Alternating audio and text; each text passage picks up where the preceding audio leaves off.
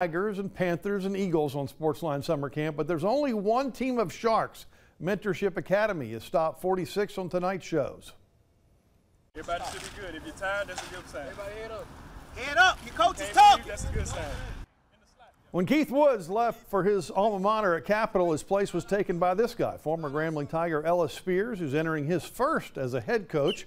Spears spent plenty of time serving as an assistant at many schools, including local stops at Southern Lab and Baker. But now he's tasked with taking over a program that started last season with 5 straight losses, finished 2-8.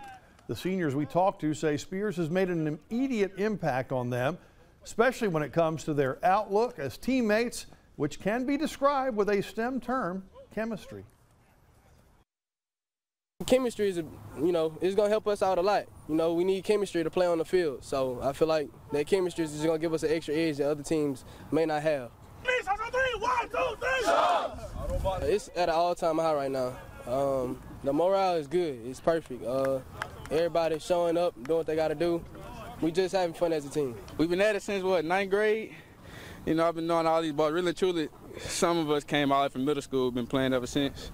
We would never with no contact. It was a flag football. But, I feel like we're going to do our thing this year.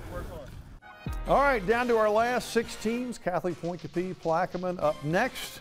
All leading up to the return of Sportsline Friday night, a week from Friday, for Jamboree highlights. That's it for sports. We're back after this.